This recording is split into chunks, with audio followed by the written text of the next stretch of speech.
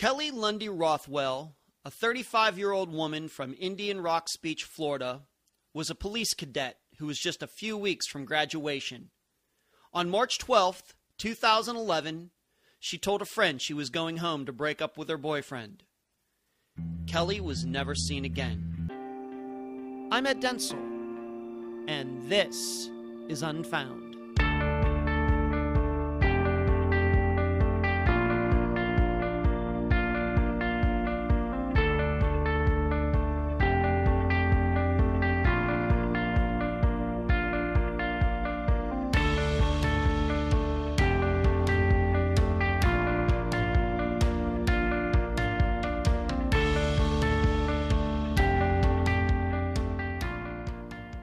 What's the first image that pops into your head when you hear me say the word evil?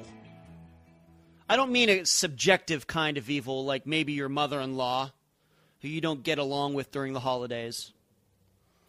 Or that boss that won't let you out of work early because you need to go see your daughter's soccer game. I'm thinking of something, an idea of evil that's much more objective.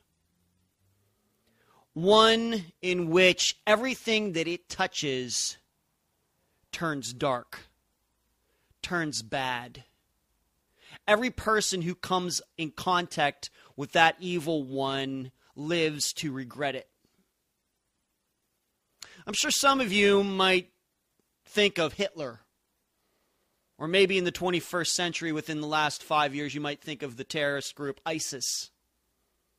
Maybe even some of you might even think of the not-so-real, like Freddy Krueger or Jason from the Friday the 13th films.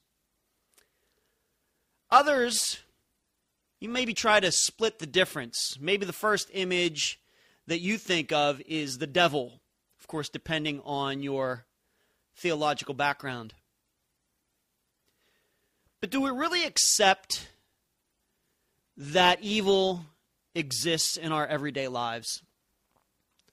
When you're sitting in your car at that stoplight,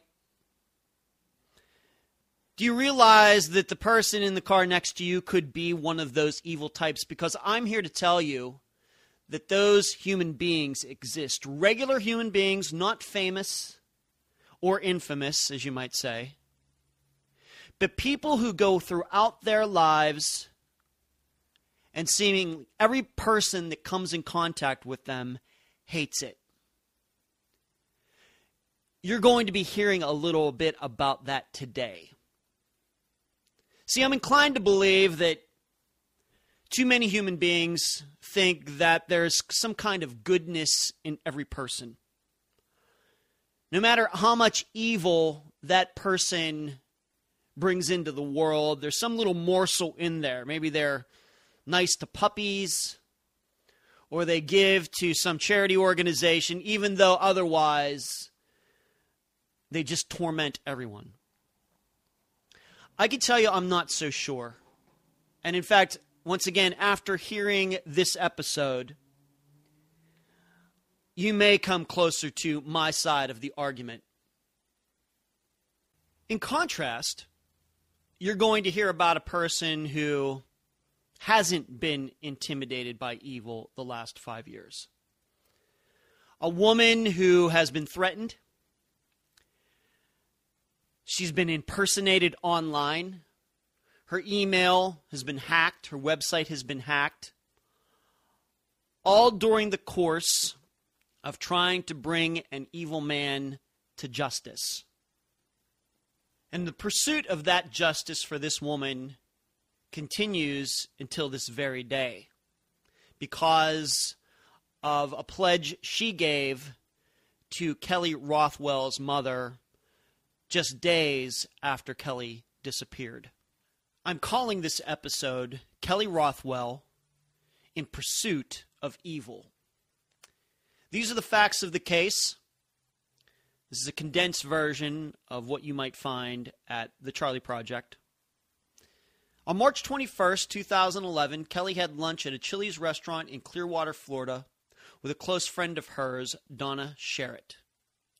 Kelly told Donna that she was planning to go back to her condo in Indian Rocks Beach after they were done, and tell her boyfriend of 3 years, David Perry, that their relationship was over.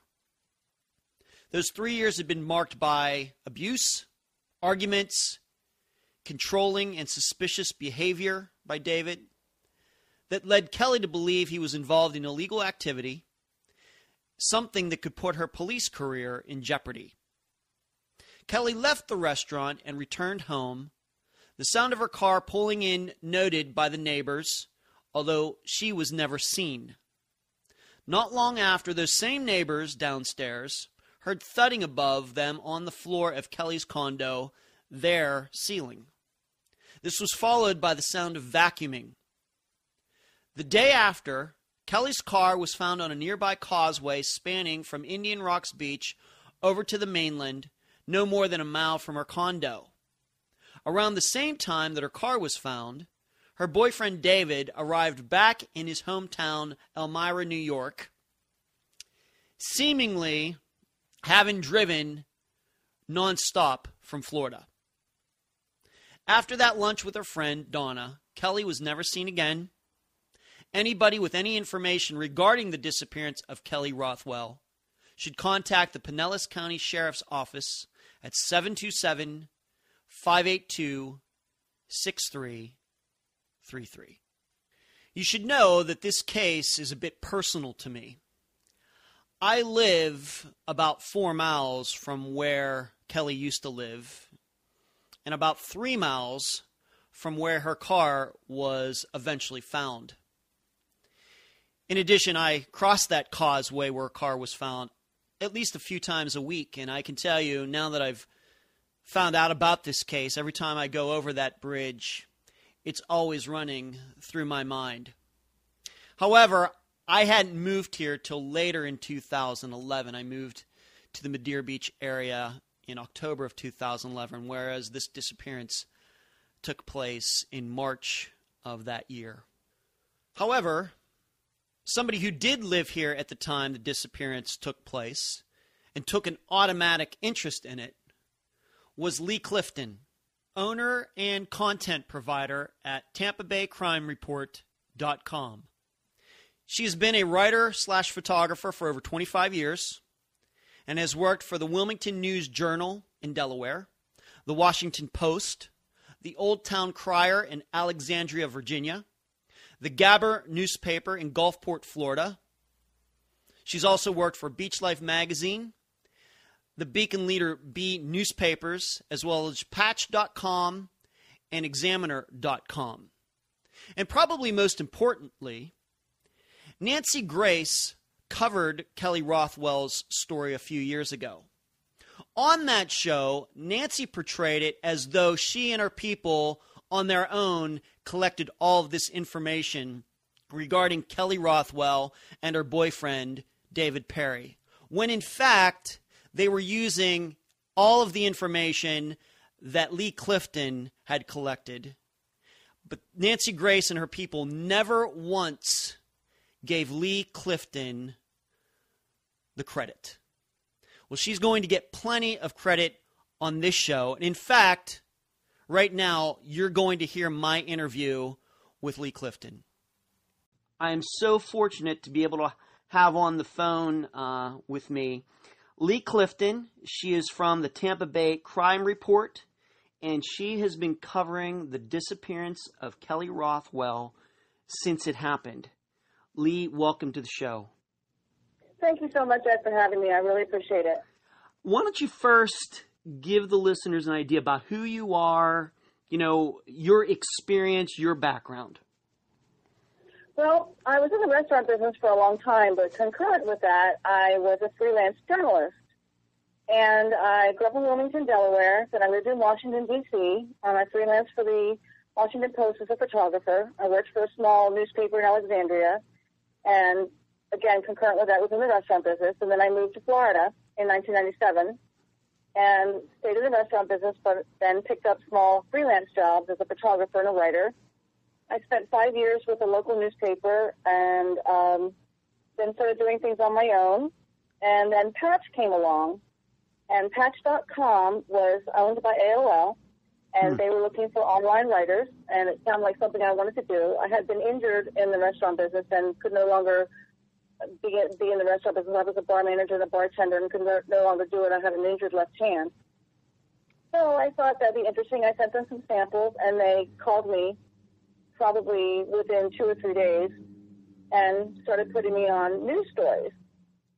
Mm-hmm. And how does that work? So stories would pop up, they'd email you or call you and say, "Hey, can you write something on that?" Okay. Yeah, like we had the story of David Crawford, who was the St. Pete policeman who was murdered, and I happened to catch that because I was available, and I was on that story until from the beginning when he was at the hospital, unfortunately when he passed, and then all the way up to the funeral and the final. And I did stories, I did photographs, I did a full picture page, I did interviews with people that knew him, and followed all the press conferences, and then we ran the story in Patch. I did several articles for them on that particular case. Mm-hmm. And then Linda Hersey, who was then my editor at Patch, very experienced editor, very, very good person, called me on the 15th and said, "Are you available? There's a case of someone gone missing in Indian Rock Beach." And this would be, just to be specific, March 15th, 2011 is when you got this call. March 15th, 2000. Yeah. Okay, great. Yes. Great. Yes, because I had started working for Patch in December of 2010, and then I was there about 3 or 4 months before they stopped hiring freelancers. Okay. Anyway, Linda called me on Tuesday the 15th and said, "Do you have any time to maybe run this lead down? I've got a lead for you." And I said, "Okay." And remember, as a freelancer, I did a lot of features, and I wrote sports, and I was a photographer, so as a photojournalist, I usually do the story and the photographs, and that's what made me more attractive to potential employers, because I could do it all. I could edit, I could do everything, and give a complete package, especially an online package, which is, of course, where news has been going now for quite some time. So I said, "Sure, I'll do that." And she gave me the name, and it was a young woman named Kelly Rothwell, and that she was a police cadet in the St. Petersburg Police Academy, and that she turned up missing, and that her best friend had alerted the police, and her best friend, Donna Sherritt, had suspicions that there was something really bad had happened to her. Okay. So that day, that was a Tuesday, I took off, and I live in the Gulfport area, and I took off and decided to drive up to Indian Rocks Beach, and I had the address of Kelly's condo, and I just wanted to sort of drive around the area and just to get a feel, because I don't know Indian Rocks Beach very well. It's very north of me. Mm-hmm. And so I just kind of drove around and kind of see the area and what was around there. And there was a Krabby Bill's up the street, and I'm a Delaware girl. Kelly was from Maryland, so, we had the crabs was always a big crab, blue crimson crabs, with that, are a big sort of common thing that most of us on the East Coast enjoy. Yeah. And I just felt that I could, get some information. So then I called John Dressback, who was the director at that time. He's since retired, of the academy, and asked if he would have time to see me. And he said, "I can't see you till Thursday." I said, "Okay, well, then I'll make an appointment for Thursday in the afternoon," which is what I did. And you had a prior relationship with him from this other story that you did covering? No. Okay. No, I didn't know John. John was part of the police academy. I had known several of the officers that were employees of the police department that had worked with David Crawford, who was the policeman who was murdered. But I did not know John Dressback. Okay. But I did call and introduce myself, and he agreed to meet me, which I was surprised about, because they're usually quite reticent, and I was not going to look a gift horse in the mouth, so I said, "Fine, I will see you Thursday at 3 o'clock. Mm-hmm. So Wednesday I spent sort of doing some research, and again, I am I'm a very good researcher. I'm a very curious person, so research is like manna from heaven to me. I really enjoy it. And I like the chase of it. I like the mystery of it. I like to be able to try to find answers, and that's just how I am. That's the way my personality is. And it's interesting to me as I look back, but I never really did a lot of news because I was more of the person that wrote features that made you cry. If I made you cry, I did my job. Okay. Features like a dog dying of cancer, family, things like that. I was always tried to evoke emotion with my writing. Yeah. So for me to do a hard news story was a bit different for me, but I was up to the challenge, and I was really ready for it, I think. So on Thursday you met him. Well, before that, Okay. I had this feeling early Thursday, mid-morning. I was to meet him at 3, and mid-morning I had something told me to go back to Kelly's condo. And I decided, I took my camera, because I had taken some photographs the first time I was there. And I took my camera with me, and I decided to park a block away and just walk around, because I had not walked around. I had just driven by, stopped and taken some photographs from the road. This time, after understanding that they had a back entrance that faced the Gulf, I wanted to see that entrance, because I kind of wanted to see where they might have had an altercation, or how it was another access point to her condo, because no one saw her leave. And as soon as I found out there was a second access point, which was the back stairs, I thought, I'm going to go take a photograph of this, and that was part of my photography exhibit that I used for my story. Okay. So as I was walking around, I saw this car, and it was backing up out of where Kelly's parking space would have been. And I stopped, I tapped on the window, and they stopped, and they rolled down the window. It was a lady and a man. She was driving. And I said, hi, my name is Lee Clifton, and I'm a freelance journalist. And I just knew it was her mother, because I just knew it. From the photographs of Kelly looked so much like her mother that I could see it in her face. I said, are you Mrs. Rothwell? And she said yes. She was very upset. She was in tears. Yeah. And her beau that she was with, Mark, leaned across the seat and said, we don't want to talk to any press. And I said, listen, Mrs. Rothwell, I'm going to tell you something. This is the weirdest thing. I don't know how this happened. I don't know where it came from. I don't know. I don't have any idea. But I said, no matter how long it takes me, I'm going to stay on Kelly's case. I said, I'll find out what happened to her, and I'm making you a promise right here and now that I will not stop until I bring Kelly home to you and your family. Wow. And I don't know, I honestly do not know where it came from. It gave me goosebumps. I thought, I get chills. I get chills you telling me about this right now. Doing this interview, I get chills on it right now. That's amazing. Well, it just came out, and it was one of those things where, when you're on point on something, and something is just the energy was there. And she turned to me and she said, I believe you. And thank you. Huh. And I think because I respected her grief, that we really had a connection. And I said, whenever you're ready to talk to me, I'll be happy to talk to you, but no pressure. I'm not going to call and bother you. Here's my card. And since then, we've met several times. She's been to Florida, and we have become very close. We speak on the phone probably every 2 weeks. And I actually spoke to her earlier this evening.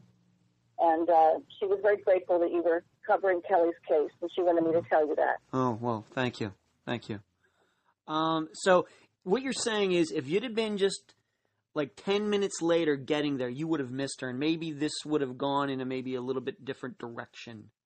It was just, Absolutely. it was like a complete coincidence that you didn't know she was going to be there. She didn't know you from anybody. Just right place, right time that this happened. And it was just so strange because it just came into my head that I was going to go back there and check the back door, which was the front door to the Gulf side.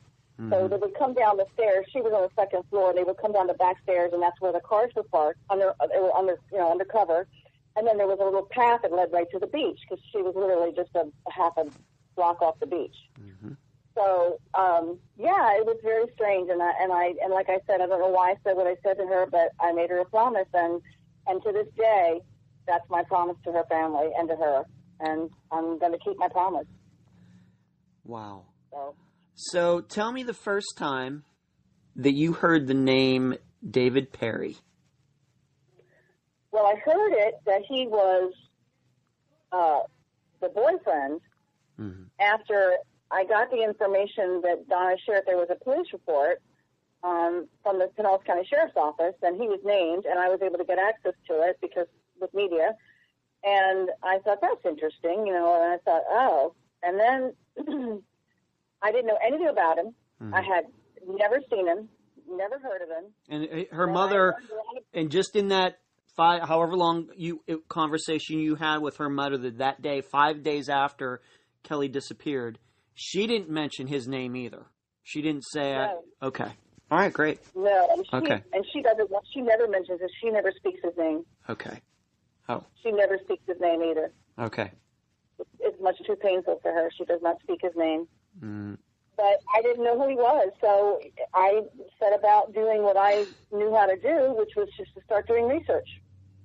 I found out where he was from, and I found out that he had been a corrections officer in Elmira Prison in Elmira, New York, where he grew up. And I just started doing research, just Google, and I looked up people, and I was on Facebook, and I put out some Facebook feelers to people. We had started a couple of different Kelly Rothwell pages on Facebook to sort of keep people updated.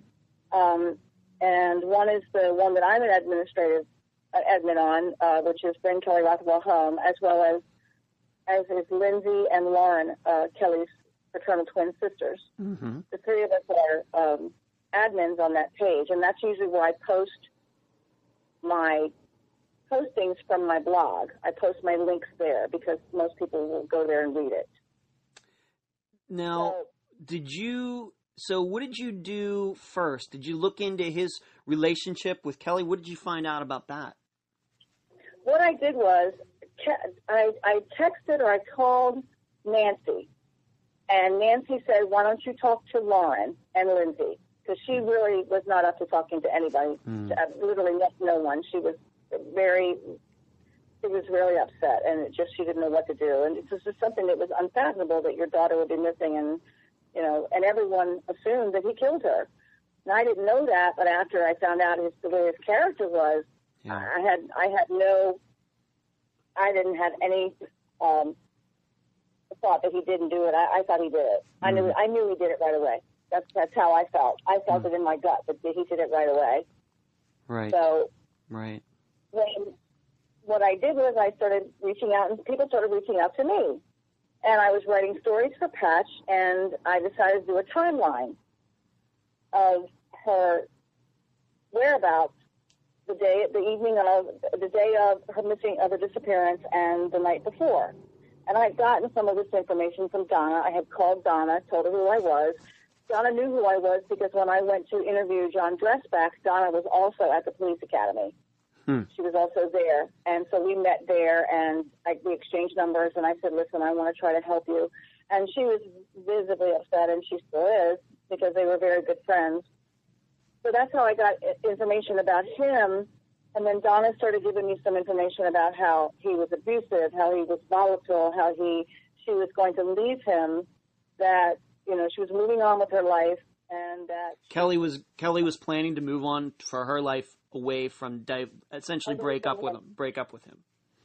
Yes, she was to break up with him that day. That the day that she went missing, which was the 12th. Okay. That she went home ostensibly to speak with him, had told him she was on her way home. She had called him and said, I'm on my way home. We're going to talk when I get home. This is according to Donna. And so she was ready to move on with her life. She got involved with the police academy. She had been in human resources before with a couple of different hotel chains. And she was really sort of feeling that she was getting her life together, and she wanted, coincidentally, to go into domestic violence. So I thought it was a concentration she was interested in. And I thought that was interesting. I didn't think anything of it because I didn't know anything about the whole background yet. Yeah, you didn't know about her relationship with David. You hadn't found that out? No. Okay. I didn't. I knew that she had a relationship with him. I didn't know how volatile he was. I didn't know his stalking. I didn't know, the amount of control he tried to exert. I didn't know any of that stuff until that information until afterwards. And then I kind of put everything together and realized that this is what probably happened, that he killed her. Mm-hmm. So when I spoke with Donna and I got some information from her about Kelly, and she's the one that gave me a lot of really wonderful information about Kelly's character, how sweet she was, how kind she was. She was very low-key. She was very mellow. She was always smiling. She was always very happy.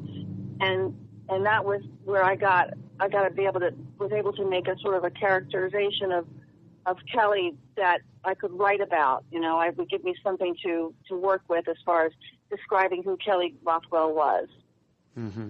And then when I spoke with her sisters, and they all said the same thing, that she had been, very mellow. She was kind of a hippie. She had a Volkswagen named Putt Putt that she drove around, and she put stick-on flowers on. Huh. And she just was a free spirit. She designed jewelry. She liked to make pottery. She was just very of the earth. But she was going to be a cop. It's so, it doesn't seem like the type of person that would do that, right? And I agree. And it was very kind of a big swing. Huh. But, but I think with her, she was very grounded and very mindful. And I think maybe that's why she wanted to go into law enforcement, because she felt she could make a difference.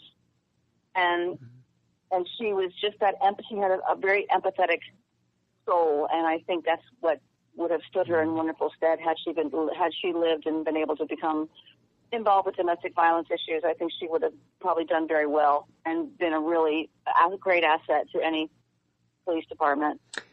Let's talk a little bit about Kelly and David's relationship, because it's that which we believe eventually led to her disappearance.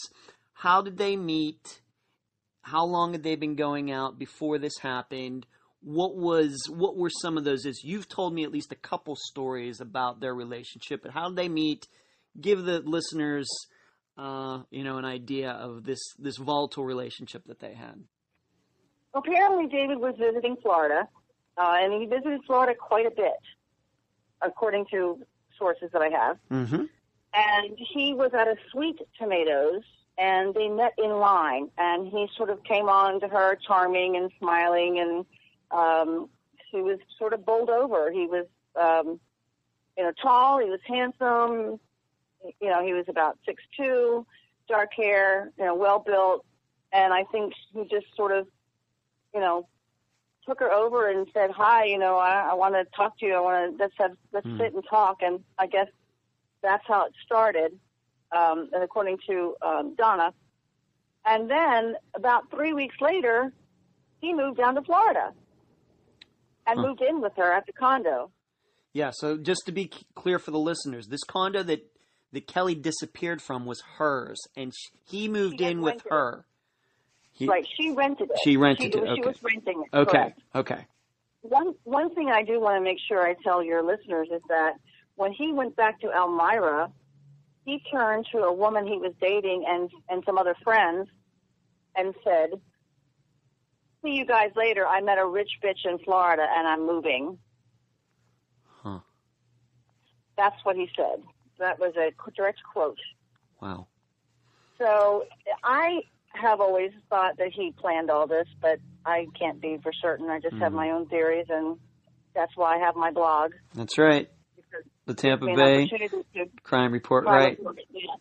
That's why it gives me an opportunity to make suppositions and try to field out some questions and things that you wouldn't normally be able to do in a regular publication. So. Right. So they begin this relationship, and he starts showing these tendencies pretty quickly, but still, they went out for like about 3 years. They were there for and last of Mrs. Rothwell says 2008 is when they started to date. Okay. And they were together 3 years. And it wasn't long before he was following her around. Apparently he texted her all the time. And he was very, very OCD to the point that, and I get this directly from people who had visited her, from friends of hers from Colorado, because she lived in Colorado for a while prior to moving to Florida. And this is directly from sources from there that had visited her and had watched and seen his behavior, that he vacuumed 6 to 7 times a day, that he wiped everything down, that all the counters were immaculate. There was nothing on them. One time, one of her friends was visiting and had a bottle of water, and she put it down the counter, and he grabbed it, literally grabbed it out of her hand and wiped the counter with a rag and gave her the bottle back and said, just hold it. Oh, my. So, and she thought that was really odd. And she also, one of the observations she had was that Kelly was very quiet when she was there. And that wasn't like Kelly. Apparently she was quite exuberant and fun and laughed a lot and smiled and was happy. And all of her friends had told me that they noticed a huge change once David moved in with her. Shortly thereafter. I think there was a honeymoon phase where typical abusers do everything they can to make you feel wanted and special. It's kind of like, it's like grooming, I guess, something like that, yeah. Well, I think that it's, it's like when they start ironing your clothes for you, then they start putting clothes out for you to wear, and then they start texting you and telling you how beautiful you are, and then they want to know what you're doing and who you've talked to and who are you texting, who are you emailing, what are you doing tomorrow, why aren't you here, blah, blah, blah. That's how it starts. Yeah. And I think that's what he started doing. He was getting very controlling.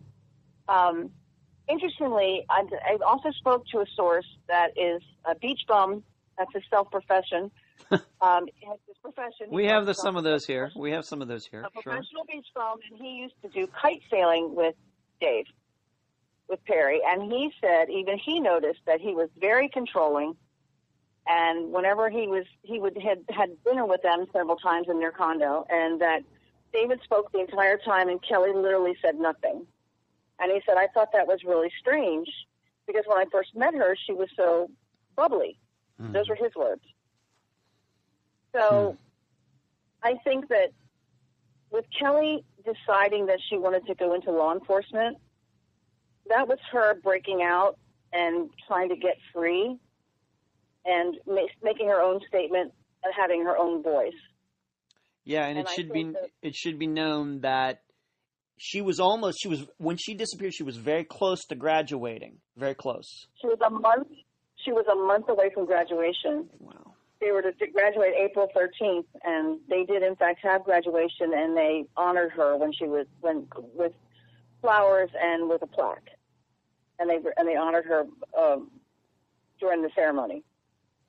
So, but yeah, she was a month away from graduating, and that the whole point of how she became missing when it was known that she was missing was one, Donna tried to get a hold of her and she couldn't get a hold of her the next day, and then one of the cadets called Donna and said, "Have you seen Kelly? She didn't show up." And they were supposed to have a little get together to celebrate, the end of their run at the academy, and they were, getting ready to graduate, and they had just had a few more things, performance requirements to fulfill, and then they were going to be graduating.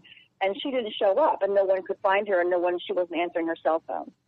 So there were all kinds of signs almost from the get-go that something was terribly wrong. Donna received a text that day from Kelly's phone that was full of misspellings and just not the way Kelly would speak, and that triggered something to her as well. She knew right away. She thought that something was really wrong. Right. So, tell the listeners about you interviewing the people who live downstairs from Kelly and David. What did they have to say about the relationship? Yes, and David in particular. Excuse me. I went to talk to them as Ken and Mary Williamson, and they lived downstairs from Kelly, and they were the ones that heard the noise. They heard a big thump. They heard Kelly come home because you could hear when the car was parked in the back because they were downstairs, and I guess she went up the back stairs, and as soon as they heard the door shut, they heard a thump, and then two or three more thumps. Now, in the master bedroom, Kelly's master bedroom was over top of the Williams' master bedroom. And Ken happened to be either close by in the actual bedroom or just walking down the hallway toward it. I believe his wife was in the kitchen. And he said, Mary, come here. What do you hear? There was no yelling. There were no voices, just thumps. Like it was somebody was banging something on the floor, which would have been their ceiling. Yes. And he wanted to go up. He said, I thought about it and thought about going up there to see if there was something wrong. But he had several run-ins with David about HOA things. David had bought a grill that was too big, and Ken complained about it to the homeowners association, and they made him take it back. And David was furious, and he threatened his wife, Mary. Perry threatened Mary Williamson, saying, you better watch your back. I'm watching you. I see what you do, kind of thing. He was very threatening. So they were afraid of him, basically. Yeah. And he did not want to get involved. And I can't blame him, although he, to this day, still wishes he had at least gone upstairs. Yeah. I don't know if the outcome would have been any different, because I just don't think it would have helped. So just to set this up again, Kelly and her friend Donna had lunch together. Kelly tells Donna, I'm going home. I'm going to break up with David. She goes home. The neighbors hear her car come in. They maybe hear her go up the steps. And then right after that, they hear this thud on their ceiling. The neighbors hear this thud on their ceiling, which would be the floor. Several thuds on their ceiling, which would be Kelly and David's floor. Correct. Okay. And then that was followed by vacuuming. Like just massive vacuuming. And he vacuumed apparently for 15 to 20 minutes.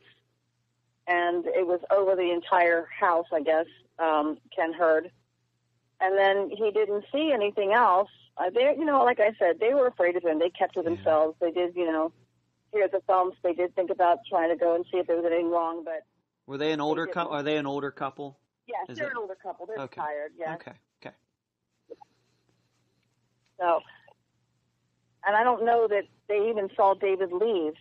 I don't know that anyone ever asked them if they saw him leave that evening or not. Mm-hmm. But at some point he left.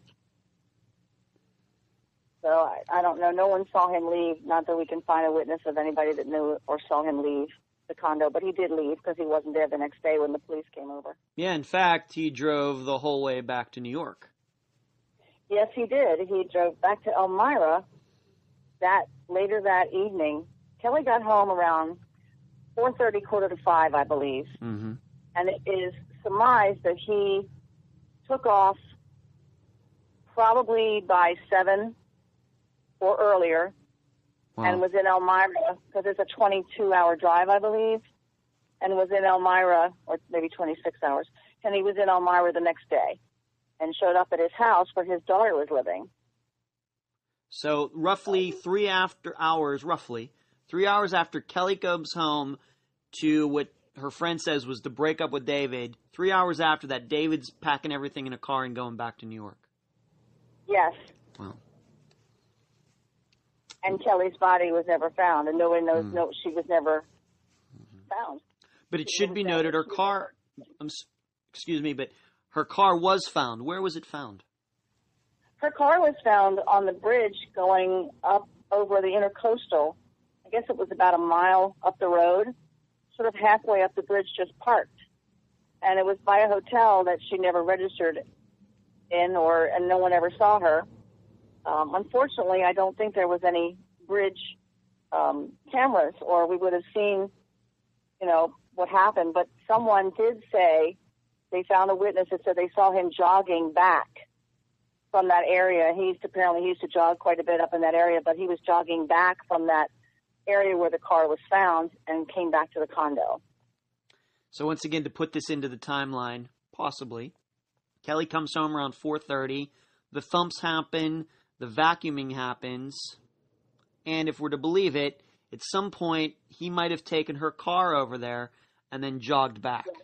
And it was all within that 3 hours between her coming home and him driving back to New York. Yes. Wow. I think that it was a very calculated, on his part, it was a very calculated thing on his part, act on his part. I think that he knew what he was going to do, because she had already called him and told him she was coming home and they needed to talk.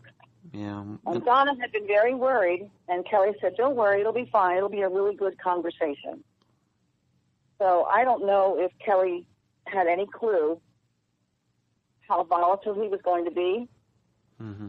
I don't think she had any idea of what could potentially happen with him. She never saw all of these things that went on in their relationship with the controlling and everything. She never, I guess, put it together that possibly he would harm her to the point where he might have killed her. Once again, it should be noticed for the listeners, he's walking around a free man, but we haven't even gotten into half the stuff about David Perry yet. But he is walking around in Elmira, New York, as we do this conversation.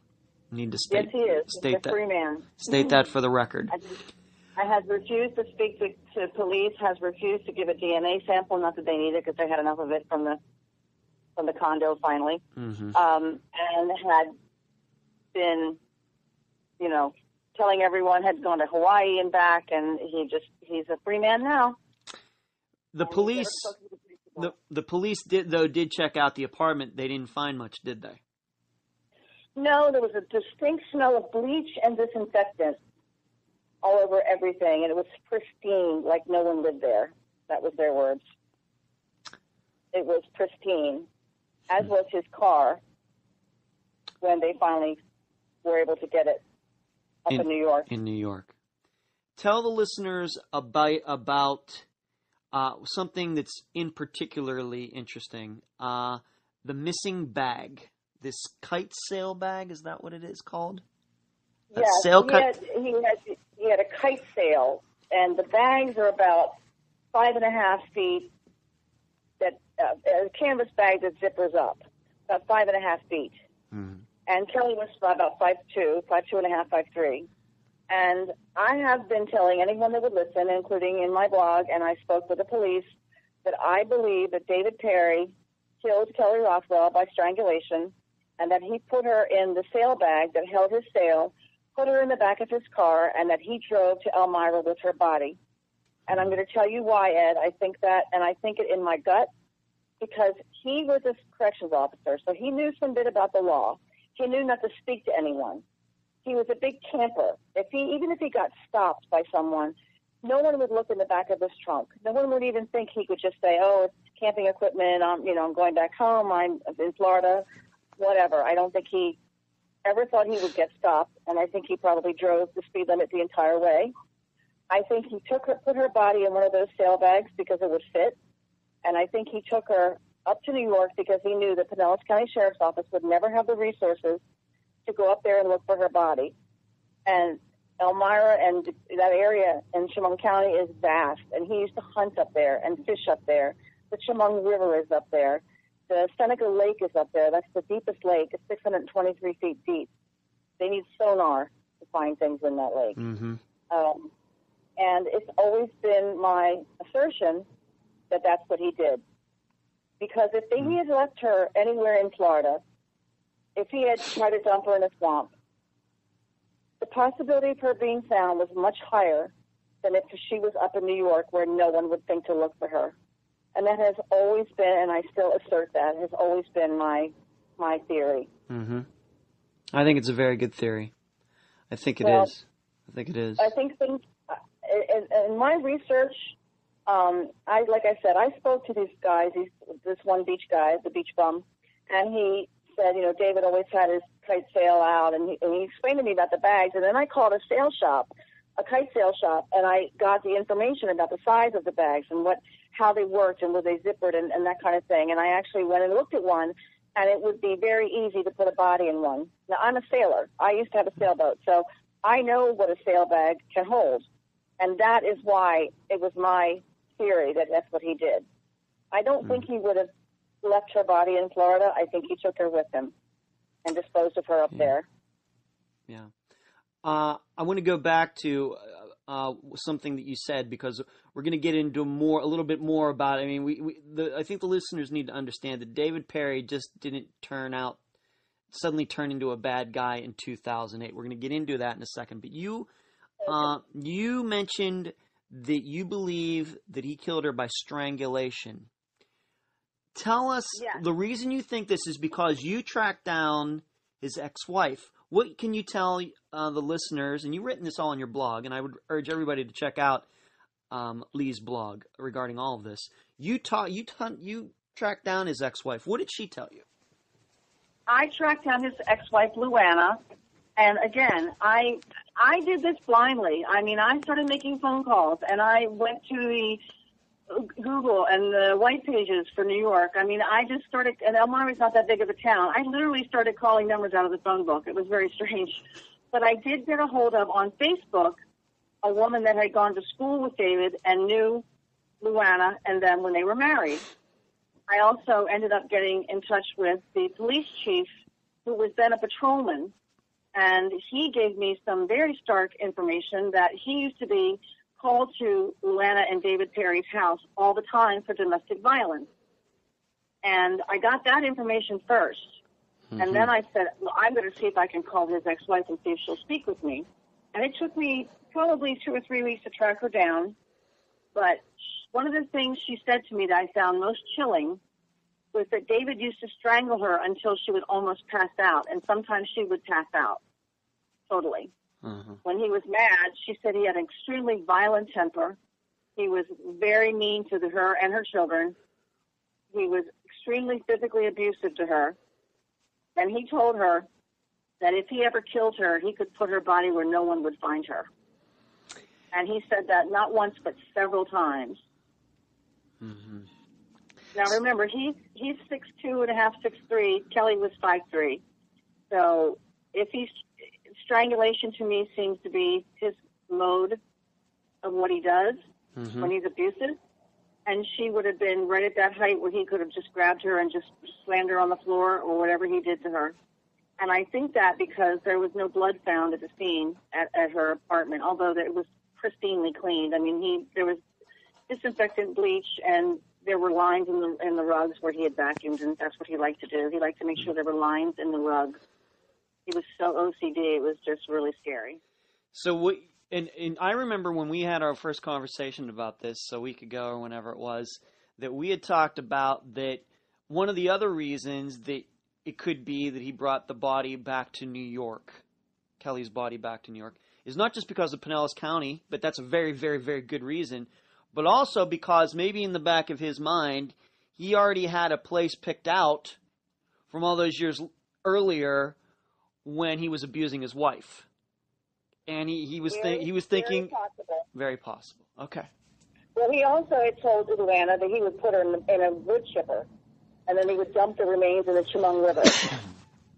I mean, these are things that he said to her on an almost daily basis. They were married almost 10 years, but she said it was absolutely horrible from the get-go. How long was he had been divorced before he met Kelly? How many years? I don't know, because he was with another woman for 13 years, and she is the one he left for Kelly. Oh, okay. He literally came home and said, see ya, I don't want to be with you anymore. I met somebody else in Florida. And packed his stuff up and drove back down to Florida. Huh. So he was married, then had some other girlfriend, and then met Kelly down here in Florida. And it should be noted for the record, we haven't even talked about this yet. We don't even know what David was doing in Florida when he met Kelly. No, we do not. I have my suspicions, and I've posted them on my blog. Mm-hmm. And again, these are theories, because I don't want to slander anyone. Yeah. But I know that he was involved with several drug dealers up in New York. He made a lot of runs back and forth from Florida to New York. And in fact, Luana was actually the one that told me that she had been on a couple of the trips with him early on, and that he was bringing pot, marijuana, back and forth. And there was a story where they went over to his house for some reason, and they found marijuana plants in the basement. Yes, that was Chief Pete McKelko, who was then a patrolman. He's now just retired last year, I believe. He was the chief of police for Elmira. Mm-hmm. And he went over there. There was also a loaded gun on top of the refrigerator. And they went over for a domestic call, and David, of course, smoothed everything over. There was never any charges filed. And anything else that was filed would not be accessible because in New York, in that area, everything's tied to Division of Children and Family Services, so those records are sealed unless there's a law FOIA. So I wasn't able to get any of the information on that. So okay. I couldn't get any information on any of the reports, the police reports, because they're sealed. For some reason, that's how they do it up there in that area. Mm-hmm. So I tried to get some information that was giving me a little more background, but I couldn't find it. I tried. Anybody, trust me, Lee, anybody who's going to go to your blog, once again, it's called the Tampa Bay Crime Report.com. They're going to know. They're going to know. They're going to know. So we've set up, so far we've set up the kind of relationship that David Perry had with Kelly. We had the relationship that he had with his ex-wife that was volatile. Were you ever able to track down the girlfriend that he had before Kelly? I don't remember. No, and I actually tried to do that yesterday. I'm still on this case. I know you are.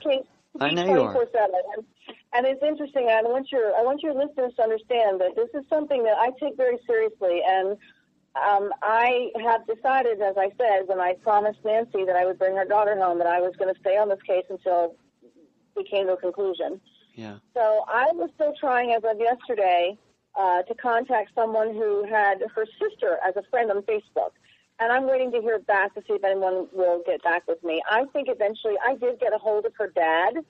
This woman was living with her dad. I'm not going to use her name because I don't want to, Okay.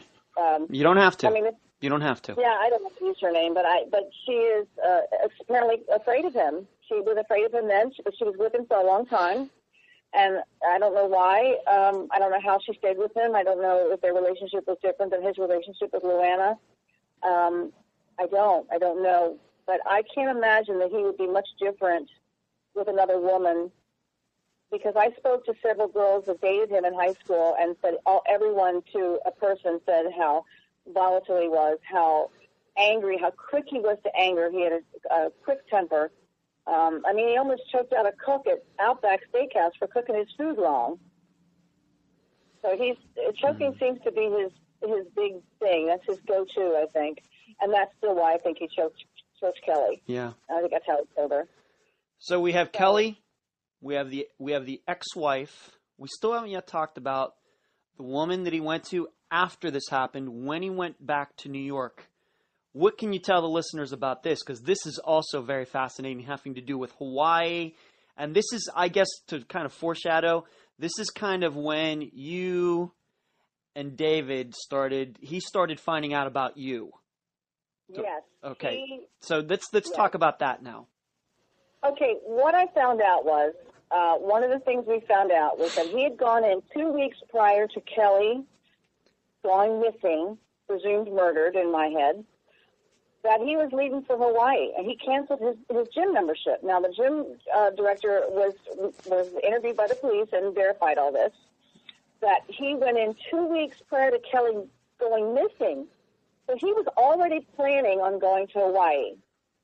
A woman named Melissa Marie Walker was a National Guardsman in Las Vegas. David had gone across country to visit her. Apparently, he told everyone, and she told everyone, they met 2 weeks after Kelly went missing. And they met on Craigslist, supposedly. Doesn't jive at all, because he had gone in and canceled his gym membership and said he was moving to Hawaii. Now, coincidentally, I find out that Melissa Walker was about to be deployed to Tripler Army Medical Center in Hawaii. And this was something I found out from digging, and I thought that was extremely interesting. You must have, I would have loved to have been a fly on the wall when you discovered that. I bet you about fell over when you discovered that. Well, I had an idea. I had an idea that he had something else going on. He seems to me to have a pattern. He's always got something next coming, always looking forward, always got something else working. So I think he had already decided. I think that Kelly was aware, and this goes back to, we didn't really touch on that, but during the time that Kelly was with him, Kelly told her sister Lindsay, and all she would say was that he was into something bad, and she asked him to stop, and he promised he would. And that's all Lindsay could get out of Kelly. Kelly was very quiet and very secretive. She just kept to herself, and she didn't really tell her family about what Dave was doing. I think she might have been embarrassed. She was kind of private. But having said that, I still think that once she decided to go into law enforcement, I think that she was a threat to whatever he was doing. And my latest blog post was about what did she know about his business. And I feel that he had this planned. And I'm going to tell you why. Mm-hmm. Because he, shortly after, 2 weeks after Kelly went missing, this is after Kelly went missing, he started, and I use this in quotation marks, seeing Melissa Walker. He had been already emailing her and talking with her prior to that, and he lied about that. They have his phone records. I think he was setting that up. And when he also had scheduled a moving company to come and paid $6,000 to pick up his stuff at the condo. This was prior, he called them prior to Kelly going missing. So there's a lot of weird little clues that show that this was premeditated. And there's and all the research that you've done, talking to her friend Donna, talking to the parents, talking to the cadets that she went to school with, not one of them said, you know what, I think David's moving out. No, not one of them said that. I don't think he made no indication. He didn't tell Kelly he was moving. Mm-hmm. Because I know, he didn't say like, oh yeah, I'm going to move whatever, I found someone else. No, there was nothing like that. Okay. And in fact, it was she that was going to be breaking up with him. She was the one that was going to be giving him, saying, you know, I think we're done, this is something. And she was trying to do it gently. She was afraid of hurting his feelings, which I find, you know, remarkable on her part and gentle on her part, but just not the right thing, because she was trying to spare him, and she was sparing a monster's feelings is what she was doing, and I don't think she knew it. Yeah. I'm sure she didn't know it, or she would never have gone back into that house alone. Donna had offered to go with her, and Donna was very upset that she did not. She didn't insist. You know, Kelly had said, no, I'll be fine, no problem. We're going to have a good conversation. She kept saying, good conversation. So this whole indication that David had already had something going on with Melissa Walker, there's a lot of evidence that points to that. But Melissa Walker, when the police interviewed her, first of all, she didn't want to talk to them. And she said that she met David after. She tried to concur with his story that they met after Kelly went missing. But really, the love of your life of 3 years, and you find someone 2 weeks after that, and all of a sudden now you're, you know, he went out to Colorado and out to Las Vegas and visited her. They had a photograph of the two of them standing on the side of a mountain together. And I do want to let your listeners know that coincidentally, she looks a lot like Kelly, which is very scary and odd.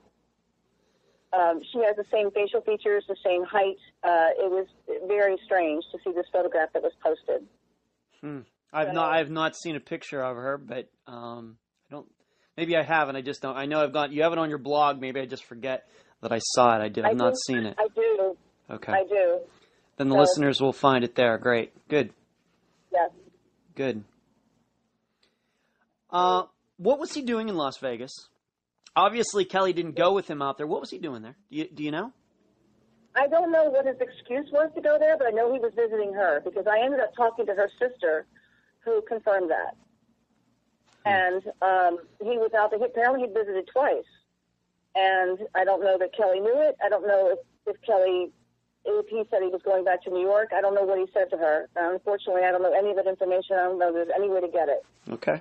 Believe me, I've tried. I've called, I've asked the people, but I did speak to her sister, and she confirmed that he did go out there twice. He met her parents, and the whole 9 yards. Her sister lives in New Orleans. So. Okay. Now, what you did next was interesting to me, is when you found out that she was going to Hawaii and that he might be going to Hawaii with her, you called Hawaii. Did you? I didn't just call Hawaii. At 4 in the morning, I got the number for the Tripler Army Medical Center, and I called and got the captain or I don't remember what rank he was. The base commander, let's say. The base commander, let's say. I believe he was the commander. I believe whoever it was, and there was no answer. So I left a message, and I said, sir, this is Lee Clifton, blah blah blah. I believe that if you have an employee of yours there, she had already moved. I said, I believe you have an employee there who probably has security clearance, and I want you to know that she's going to be marrying a person who's a murder suspect in a case here in Florida. Would you please call me back? And that concludes part 1 of my interview with Lee Clifton concerning the disappearance of Kelly Rothwell. You can find part 2 of this interview at Podomatic or iTunes. I'll leave the rest of the theorizing up to you. And that's the program. If you found it informative, please go to the app that you use to listen to Unfound and give this podcast a nice review. I thank you for listening. I'm Ed Densel, and you've been listening to Unfound.